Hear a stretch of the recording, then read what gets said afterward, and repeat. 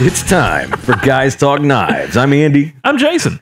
And we're back again. Yes, we are. And we're doing an episode today that is not about me.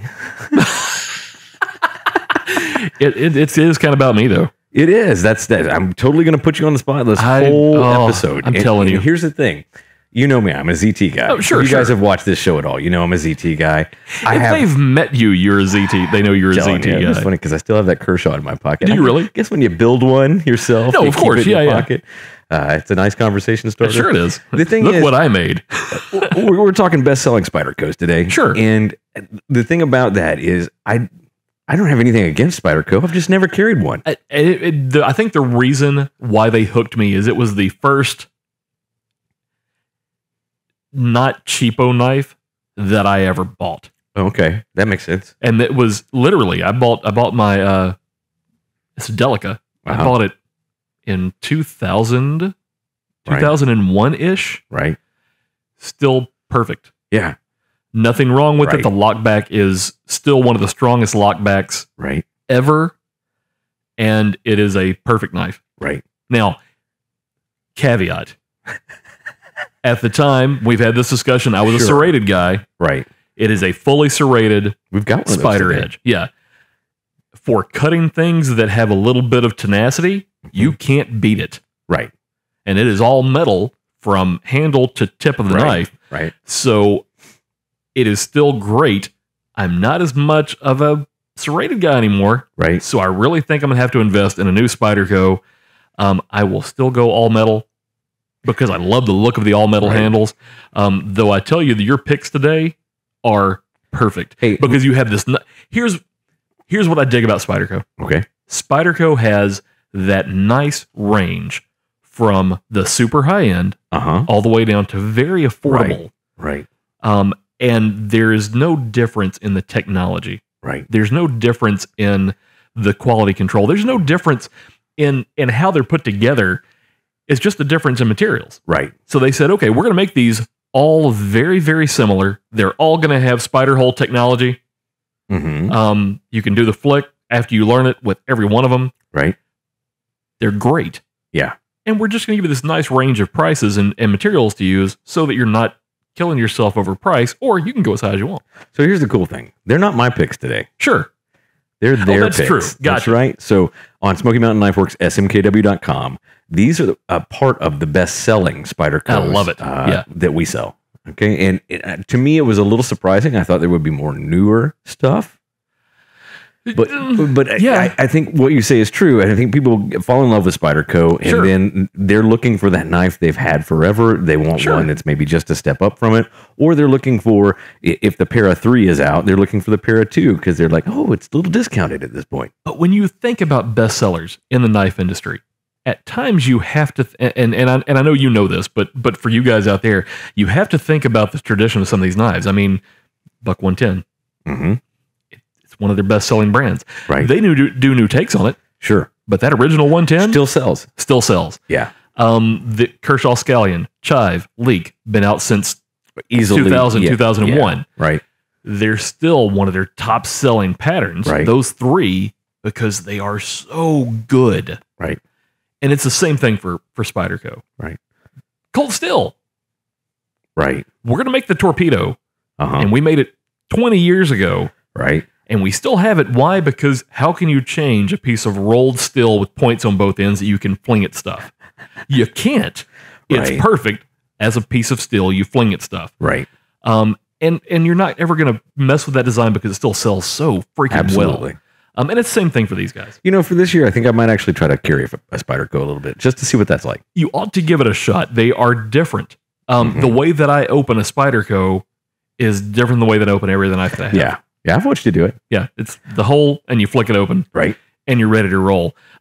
Also with these, you're going to get to see 3 different locking styles from Spyderco. Yes. And again, all that are done great. I'm a lockback guy on a Spyderco.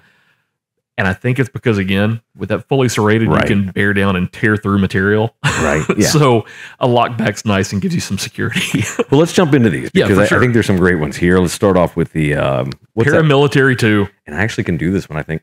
Oh, I did it before very close. the show. Yeah. I was very close. I'm gonna do it again. I'm gonna give it a shot.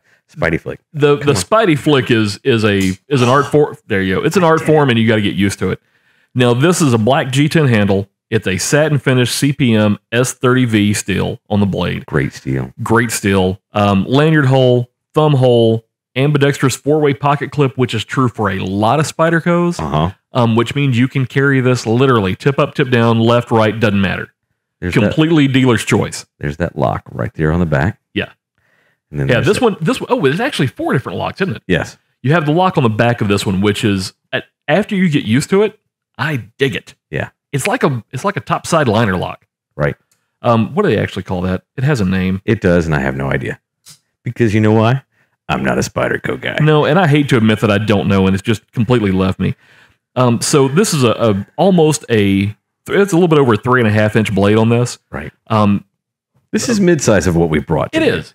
Almost 5 inches closed. So this was specifically designed, if I'm not mistaken, for military and for police to carry. And it's just a nice. They have been making. I like that lock back there. Yeah, they've been making paramilitary this style of knife in various sizes for years. Yeah, just years, 20 plus, and there's a reason why it's a bestseller. Why do you change something that is that well put together? Right. Look at the blade. This is a very atypical Spyderco blade. It's like a Tarantino movie.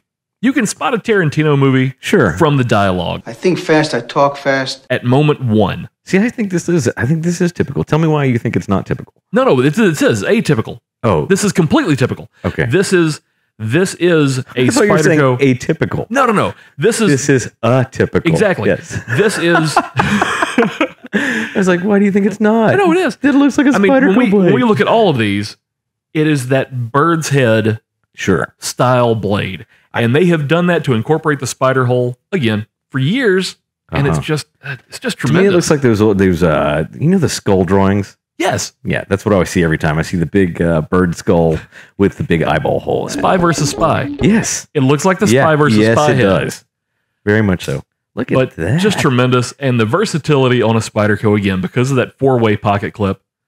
They're great. That was G10 on the handle. Yeah, G10 on the handle. Great texture. Nice lanyard tube there. And we'll talk about price a good bit during these 5. This is $137. Yeah, fully reversible and ambidextrous. Yes. Which I think is one of the good things about Spyderco. Completely. Almost every one of the knives has that ability for you to move that clip around wherever you want it. Yep. Really, all but one of our best sellers today has the ability to have a 4-way pocket clip. What's the price on that? $137. $137. That is not bad. No, I mean, again, S30V? S30V still, G10 handles. Full size, EDC carry. There's a lot of technology in there. There's a lot of movement in there. You have a blade you can open with a flick of the wrist, a flick of your finger, or the way that I open them, which is like that. Just a snap of your hand and it's open and in your palm ready to use. Again, that paramilitary has been around for a long time. Yeah, they're already up to iteration 3, I believe. I think so, this is a 2, and it's among our best sellers right now at $137. Definitely. So what's next on the list? Next up is the Spyderco Tenacious. Now, this has been a huge seller this year. I love it. Look at the ramping up on the back of that. Oh, yeah. Right to the jimping right there. Oh, love it. Again, it's that spy versus spy head on that knife. You can tell it's a Spyderco as soon as you open it. So this is black G10 handle again. It is an 8CR 13 MOV stainless steel blade. Tip up, tip down pocket clip. It is a liner lock. It is a completely reversible and ambidextrous. 4-way pocket clip. And it's not just a single point pocket clip. Look at the pocket clip for a second. Take that in. It is 3 separate pieces. So it's going to be sturdy wherever you put it in. Right. It's three bolts to it. 3 bolts. 3 screws to it. Yeah. Actually 4, right? Yeah, because you got one that runs in the center too. One through the pivot, so you can put the lanyard hole there wherever you need. Wherever you need it to. Yeah. No. I'm glad you pointed that out. I always forget that they have done that on some of So do you know why this is in the bestseller list? Why? Because this is one of the few Spydercos made in China. Well, and you can tell that from the price point. Right. It's 8CR. Exactly. So to me, this looks a heck of a lot like a Para 2, right? Oh, sure it does. It's about the same size. Here. This is when we always fail at this show. Look at the monitor. There you go. See, yeah. It's very, very close. It looks Very like the pair similar. is a little sleeker in the blade. This is a little fatter in the blade, a little bit deeper of a choil here. You have a different still. G10 handles on both. Good texture on both. Actually, almost the exact same texture on both. Sure. You have that completely carry as you want pocket clip. Right. You have a liner lock versus a top lock on this one, which I think is what they call it. Right. And this one is $46. Right. And that's why it ends up on the bestseller Sure. list. Right. And that's your price range difference on a Spyderco. So if you wanted to get into a Spyderco and just try one, this is a great one. Okay, for to somebody try out. like you who wants to give it a shot and see what it's like. Sure. You're going to get to experience what that's like to carry a Spyderco, to use it. I did it like right in front There of you you go. like twice. It opening that way takes a little bit of, because you feel like you're going to fling it across the room. Yeah, that's exactly what I was thinking. So, but it's a good, sturdy knife. Great liner lock on that. Yep. And again, it's $46. $46. $46. Wow. For a Spyderco. Yeah. So that's one you can try out. It is among the best sellers on the site. I actually think it's the number 2 bestseller right now on the site. The one thing that I would say is we carry a lot of Spyderco. Yes, We're carrying do. even more Spyderco as we come into the thing. 22,000 products online at Smoky Mountain Knife Works, the world's largest knife store. By the way, if you didn't know, that's who sponsors this show. Who'd have thought? That's who writes our paycheck. Yes, it as is. we come in. And if you haven't been to our site, you really should go. And I say that in all honesty, we have upgraded at this point. We have upgraded. Things are running smoothly. There are just, if you gave us a chance before and you were like, meh, that's kind of crap. I mean, seriously. No. It didn't do this. It didn't do that. We are working at getting it better. And we're adding functionality better. Sometimes day by day now. Sure. We upgraded during 2018. We had some enormous leaps forward, right? In the way that we handle search, in the way that we handle functionality on the website in general, and really just structure on the website. And then moving to 2019, we're doing some remodel, making it more user friendly, especially on the app. We're gonna not the app, the phone version. Yes, we're exactly. Gonna really clean that up and just work at it. And we listen to you. Yeah, we want to make that experience as good for you as it possibly can be. At the same time, keeping in mind that we're playing to people who like sharp, pointy things. Absolutely. And we don't care what sharp, pointy things you like. No, if you like Spyderco, you like Spyderco. If you like Rough Rider, you like Rough Rider. If you like Artisan, get it. Yes. If you like Buck, get it. Sure. We are out there. We love sharp and pointy things. We carry as many as we can. That's why our slogan is, if it cuts, we carry it. Not like literally on our persons. Well, that'd be a little hard with the amount of stock that we have. Some of our employees do. They're up to 3 and 4. Yes. They're almost Wolverine-like. Yeah, they're going full Wolverine there. If you're not following us on Instagram, if you're not following us on Facebook, if you're not following us on Twitter, you're really should. Yeah. We've got a giveaway each and every single week on both Instagram and on Facebook. Can I give you a pat on the back? Sure. You and your team have done such a great job. Thank you so much. On social media. I mean, to pitch it from somebody who doesn't do it every day, if you want to be involved in a social aspect of your life for other people who like sharp, pointy stuff, it is one of the most fun places to hang out on the internet. Yes, we're going to sell you stuff because that's what we do. Yeah, that's our job. That's our job. But you're also going to get a question a day. You're going to get conversation that lasts all day long. Funny quotes on flash sales. Yes. And you're going to have a lot of fun digging, hanging out with people who love sharp and pointy things. Exactly. And who aren't going to knife shame you, who aren't going to say, "Oh, well, your knife isn't any good." And if they do, we don't even have to moderate it as much anymore because that's right. The people, the army itself takes care of it and goes, "Hey, no, we're not going to tolerate it." I'm going to guess that by this point, the time this airs, 95.6 thousand strong. Oh, yeah. Easily. As we're taping this, it's at 95.4. I'm going to guess it's going to be up to there. Been a great 2018 and is shaping up to be a great 2019. 2019 is going to rock. And guys, we're brought to you by Smoky Mountain Knife Works, SMKW.com. This is Guys Talk Knives. That's Jason. I'm Andy. We'll be right back after this.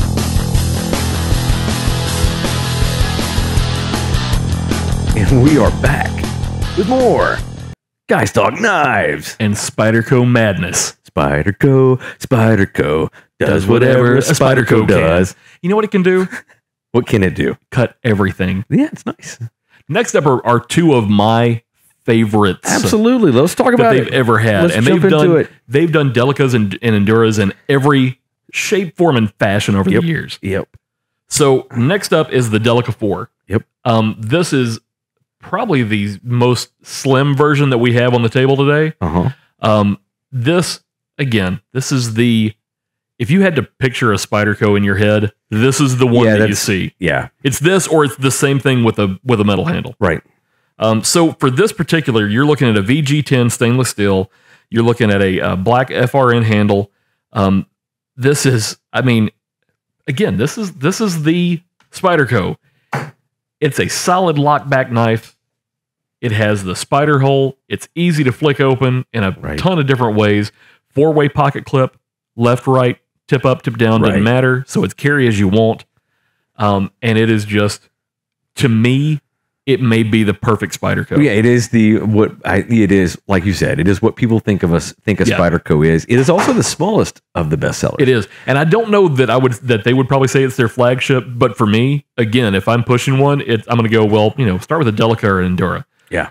Just because. This one's made in Seki City, Japan. Yes, it is. And I like the lockback on this thing. I love it. It's a little bit over 7 inches overall when it's opened. And it just, again, it's perfect for your hand. It feels good. It's nice and light because of that FRN handle. Right. You don't have a huge piece of metal in the blade, so it feels great in your pocket.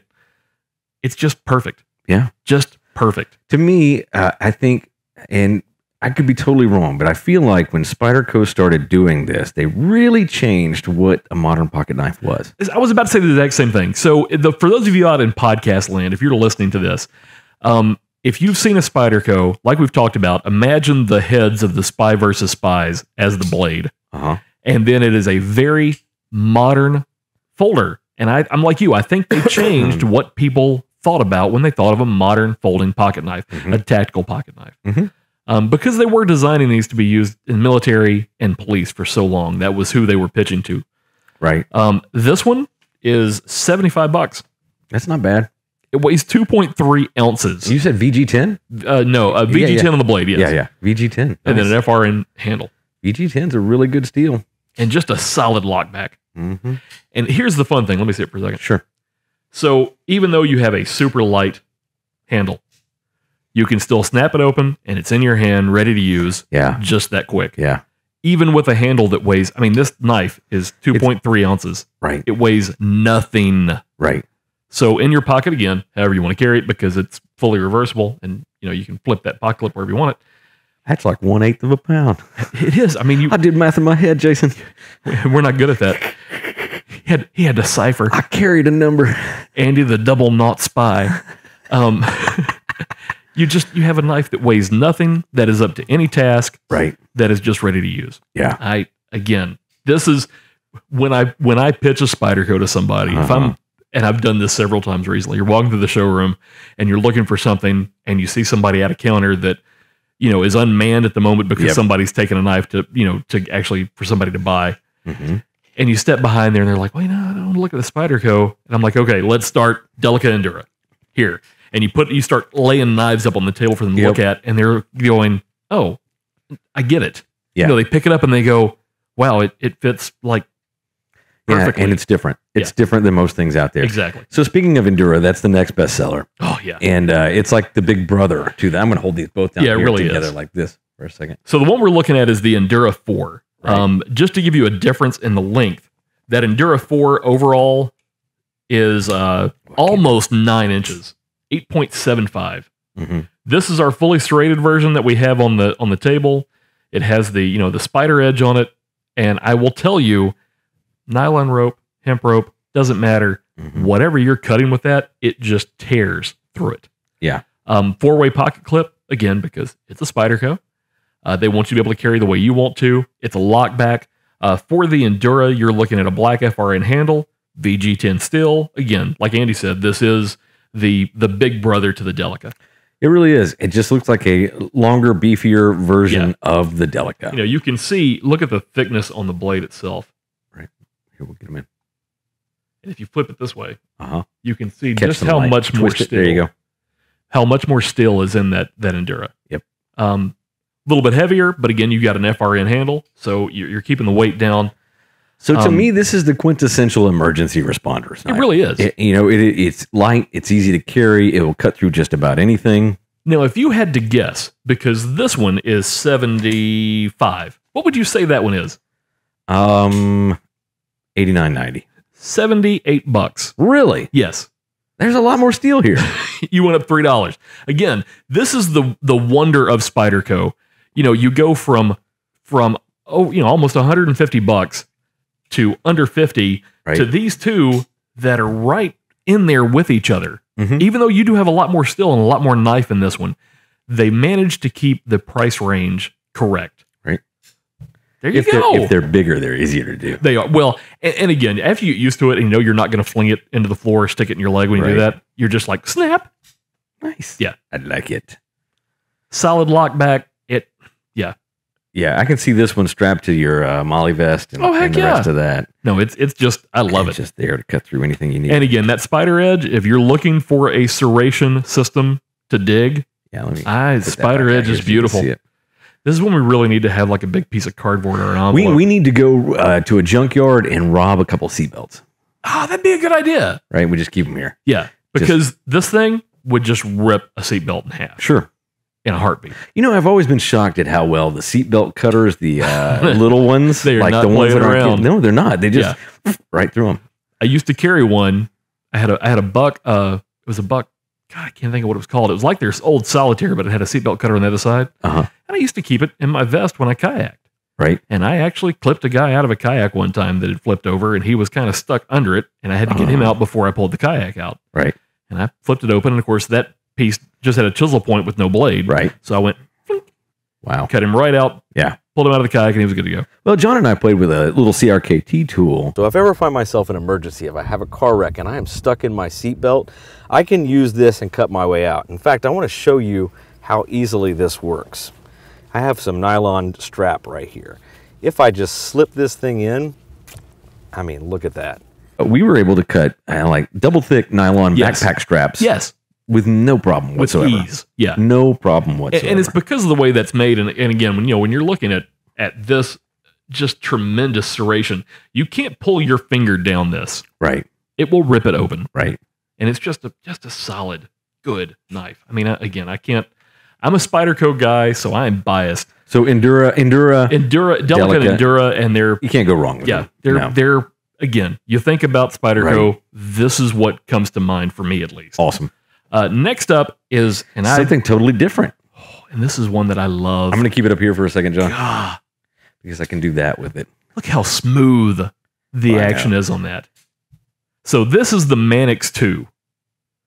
It's a little bit different style. You still have that very you still Spy have that versus Spyderco Spy blade. Yeah, it's a little fatter, a little wider, almost like a spear point. Sure. It is about the same size as the Para 2. It is, yes. I'm going to stick this out here. So on this, you're looking at S30V in steel, a G10 handle, that same great texture in that G10. The pocket clip doesn't go tip up, tip down, but you can go side to side with it. Yeah, so it's ambidextrous, not reversible. Exactly. Ball bearing locks. The ball bearing lock is kind of cool. It's very much like an access lock. It is, yes. From Benchmade, but it allows you to pull down on each side. Yep. And it just disengages that blade. And you so I can, right down. with just regular torsion and inertia, pull that. Flick it right up. Yep. Though you can still spider flick. Yep. You can still pop it open like I do. Yep. Or just upside down and it's ready to roll. I think that's the joy of that, is that you can pick your way that you want to open it. And I tell you that ball bearing lock is super, super strong. Right. I mean, it doesn't, there's no play. Right. And then you have some really good detail in that. Look at the spine of that knife. Yeah. That's extra jimping right there to get on. But it also just has that little bit of a pop to it. Uh-huh. You've got a lot of metal in that handle. It's not all that heavy though. Right. It only weighs about 5 ounces. You're looking at an 8-inch overall knife. Made in the USA.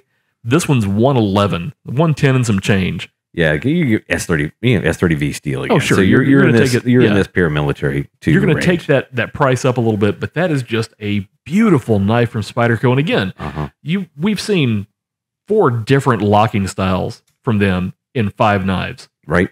And they all are superb. Right. No, I think with Spyderco, there's this sameness. It's like a Porsche 911. We were talking about this beforehand. Okay. So Porsche developed that body style in the 60s. And they've tweaked it. Sure. But you see that shape and you go, Porsche. Exactly. There is good marketing and thought to that. Right. You look at any of these knives open and you go, Spyderco. Right. Immediately. You know it. And you know it a lot from this round hole, but just the shape of the blade. The shape of the blade, there's a feel to it. There's a passion to it. If you look at all of these on the clips, all the clips have the little spider. It is something they do on all of their knives. They're just... if you're a Spyderco fan, if you're a Spyderco fan, I'm going to suggest you try something out. I want you to go to smkw.com. I want you to go to the brand of Spyderco. Yes. And then right above the brand area where you have all your filters, sort by price. And then sort so that it is the high to low. Yeah. You're going to find just some crazy drool-worthy stuff. Like the Rubicon, like some of the gold class stuff that's out there. Their gold class. If you aren't familiar, Spyderco's gold class is drool worthy. It really is. They really put a lot of thought into it. They put a lot of. They're different. They a lot of decorative handles and that kind of stuff. Sure, it's like a limited edition Porsche. I'm telling you, it's all about the Porsche. I'm telling you, for me, and I think it's why I like a Spyderco. When you have one in your pocket and you pull it out, somebody is going to go, "Oh, it's a Spyderco." They might miss it with other knives. Right. Now that's not as true as it used to be. Right. Because you have some knives that have a very definite look now. But with Spyderco, that look and feel has been around forever. Yeah, probably, 20 years more? At least. 30 years now? I have no idea how old Spyderco is. We'll have to look that up and figure it out. Yeah, but it's just, it's one of my favorite brands, always has been. It was my first big boy knife that I bought. Right. With my own money. And I was like, I actually spent money on this knife. So, and I still have it. Those are the top 5 sellers. Yeah. At Smoky Mountain Knife Works, smkw.com. Go find one that you like. Sure. Tell us about it. Put it in the comments on this video. We're going to tell you that Smoky Mountain Knife Works brings you Guys Talk Knives. Every single week, or as much as we possibly can. The website is smkw.com. On this stuff, guys, we need you to like these videos. We need you to comment on these videos, and we need you to share these videos. Yep. And these videos appear on YouTube. They appear on Facebook. We premiere them both places every single week. And we just need your support to help push this show into the next realm. Yes, exactly. Yeah. And tell us what you want to see. Yeah. Tell us what you're interested in. Tell us what, if there's some piece you want us to dig deeper into, let us know. We will. In the description each week, I put an email address. It is socialsmkw@gmail.com. You'll find it right down there. And you can tell us what you want to see in the show. Sure. And we'd love to have that, because a lot of times I'm sitting at my desk going, what are we going to do? I have no idea. And it's funny how questions will spark a conversation and then spark an idea for a show that makes us run with it and do something really fun and really cool. Yep. So let us know what you want to see, and tell us how much you're digging it, and share us with your friends. Tell them to come join the army. Yeah. We're fun. Absolutely. Join the SMKW Army on Facebook. That's Facebook / Smoky Mountain Knife Works. Yep. You can follow us on Twitter, which is Twitter / SMKW.com. Yes. And then also on Instagram, we are Instagram / Smoky Mountain Knife Works. Not hard to find us on any of those three, but come join the army, guys. Go type Smoky Mountain Knife Works into any browser, and you will find us everywhere. Absolutely. Type in pocket knife. Type in knife. We're going to pop up. This has been another fun episode of Guys Talk Knives. Yes, indeed. We'll catch you next time. Spyderco madness. Spyderco. Get the heck off my stuff. If you mix those up, I will kill you.